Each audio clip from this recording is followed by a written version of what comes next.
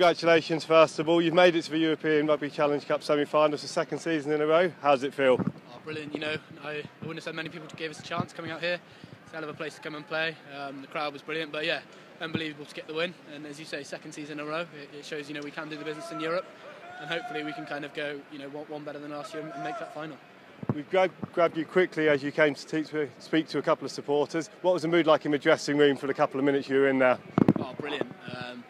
You know, it's been well documented that we've struggled the last few weeks, and to kind of get a win of this magnitude is huge, and you know, it's reflected in the boys in the change room. It's massive in there. You know, it's going to be a good night.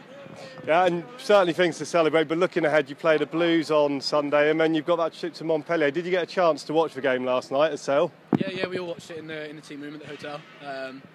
They look strong, you know, they've got some world-class players, the Duplessis brothers, Pierce Beast and the like, so it'll be tough, you know, there's no doubts about that, but then today people said it would be really tough and we've come away with the victory, so hopefully we can repeat it in a fortnight's time.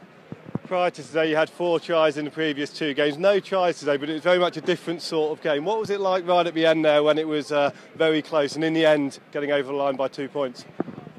You know, massive. We haven't closed these games out in the last few weeks, you know, we've got a lot of losing bonus points, so we've come close, and today luckily we just managed to make it over the line.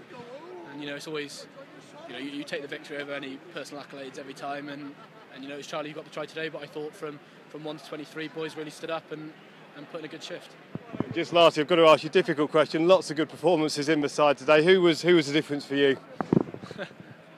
Interesting. I think all the forwards all fronted up really well.